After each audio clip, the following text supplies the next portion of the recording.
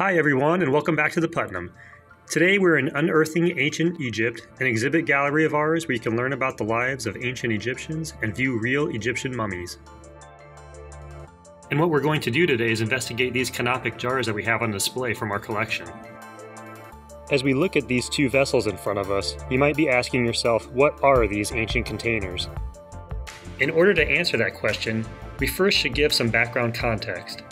Ancient Egyptians believed in an afterlife, and that one's soul went through a complex journey after death. If a person was judged favorably by the gods, their soul would rejoin their body, and they would become immortal. Because of these beliefs, ancient Egyptians embalmed their dead in order to preserve the bodies.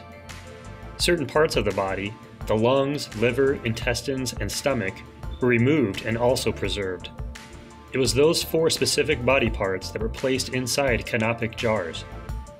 There are only two on display here, but the four vessels in a full set of canopic jars were guarded by the four sons of the god Horus.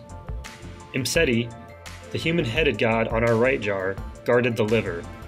This jar is from the New Kingdom time of Egypt, dating between 1550 and 1069 BCE.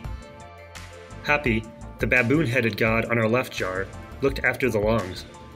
This jar is actually a false container not holding anything, dating from around 500 BCE.